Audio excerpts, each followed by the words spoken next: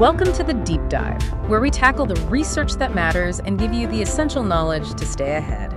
Today, we're diving into the emerging AI economy, but we're deliberately looking past the really dazzling generative models and algorithms. Our focus is on the money, specifically where the truly massive long-term economic value is predicted to be captured. We've got a stack of sources, and they're heavily centered on the strategic positioning of a company named Metallicus. And what they suggest is something pretty counterintuitive. The idea is that the AI model itself might just be the interface, while the underlying financial infrastructure, the rails, that's going to be the actual source of wealth. Yeah. So our mission today is to understand why the infrastructure is predicted to win and what controlling those rails really means. It's a crucial shift in perspective. For years, AI was this abstract tool. Great for optimization, great for generating content. But now we are moving very rapidly toward autonomous agents. And you have to ask, what happens when these agents go from just writing draft emails to autonomously managing millions of dollars? Actually, paying bills? Paying real bills, issuing real credit, managing serious financial portfolios. At that point, the AI, it stops being just a piece of code. It starts needing the exact same robust, regulated, and auditable framework that a bank or any traditional payment network relies on. You need a rule book. They need the rule book, and they need the ability to prove they followed it. And that, according to the deep analysis we've been looking at, that points us to the core economic choke point, the metaphor that really dictates who controls the flow of value.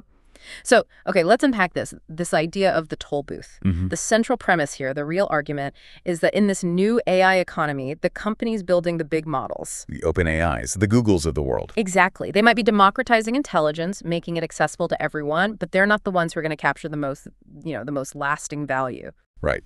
The real winners, the next generation of infrastructure giants, will be those who control the required infrastructure that every single financial transaction has to pass through. It's all about control over access and compliance then. Absolutely. If the AI brain can decide to move money, something else has to ensure that move is legal, that it's secure, and that it settles instantly and reliably. This required gateway.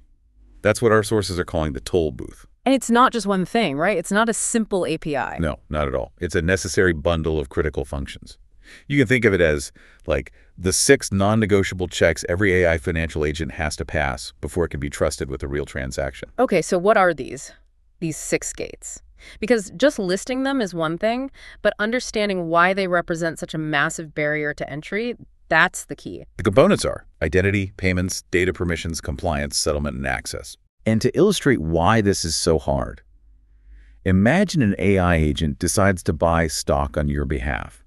It needs identity to prove it's your agent. It needs data permissions to prove it has the right to access your trading data.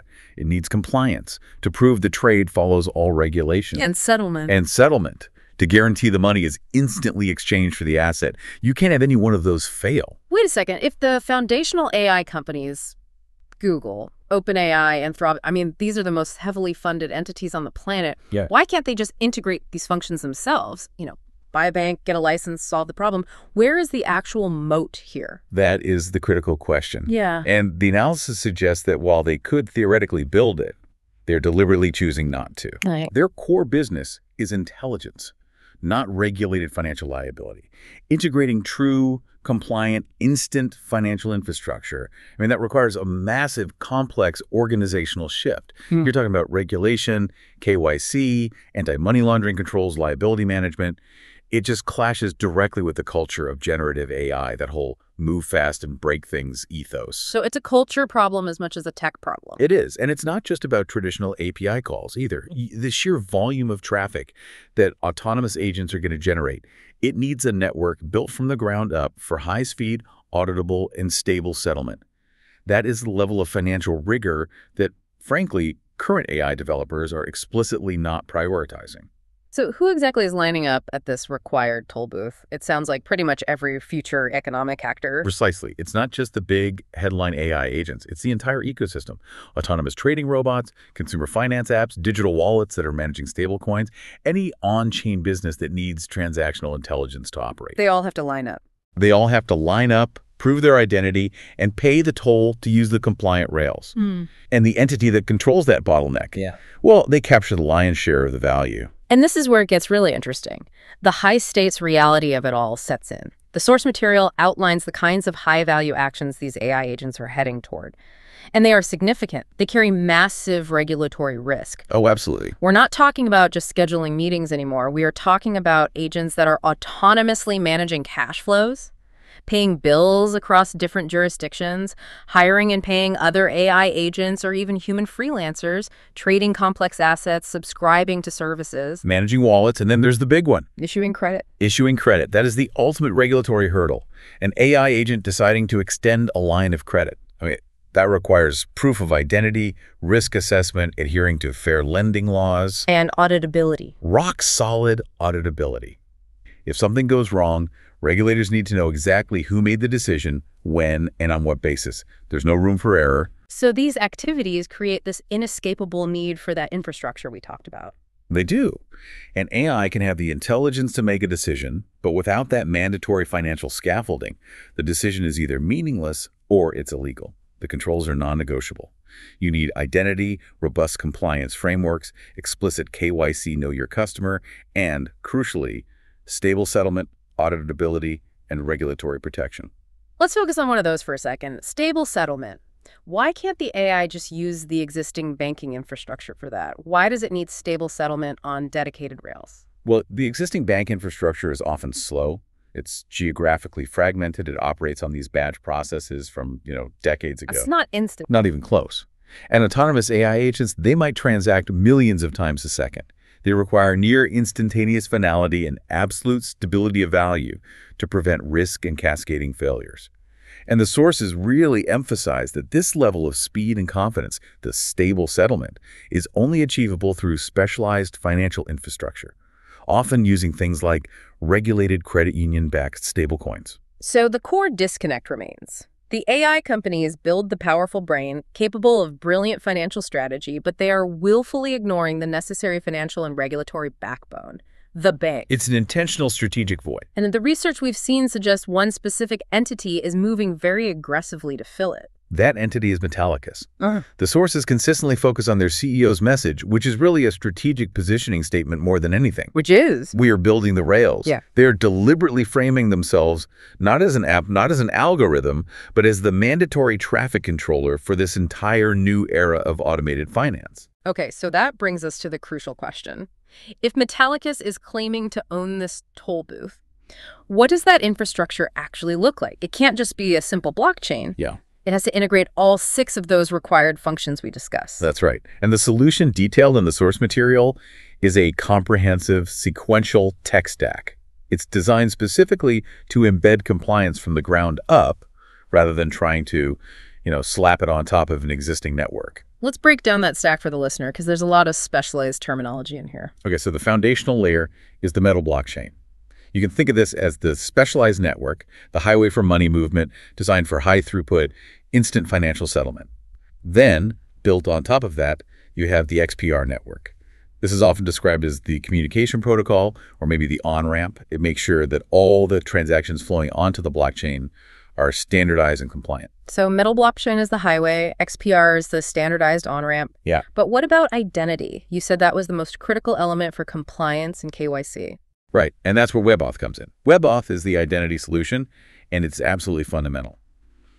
When an AI agent transacts, the system has to know who it is acting for, a verified, real-world entity.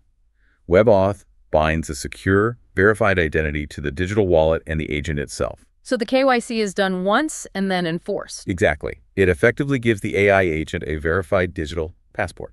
And that immediately solves the identity and compliance parts of the toll booth. But what about the more complex stuff, like credit?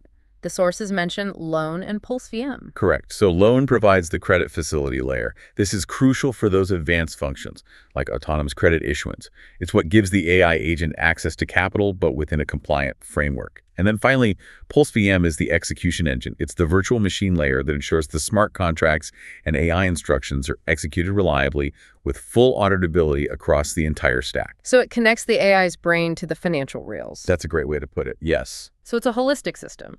WebAuth secures the identity, Metal blockchain handles the fast, secure settlement, and then Loan and Pulse VM handle the actual complex financial functions.